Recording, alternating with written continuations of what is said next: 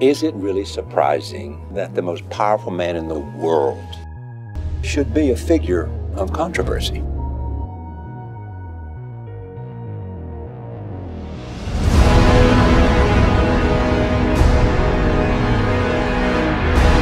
Superman, to Earth's true enemy.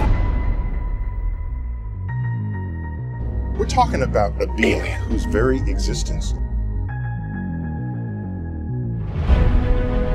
challenges our own sense of priority in the universe. It's the end. The end of the path I started us on. Devils don't come from hell beneath us. They come from the sky.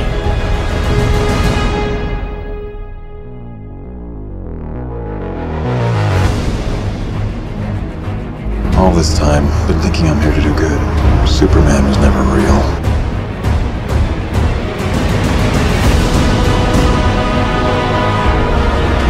This means something.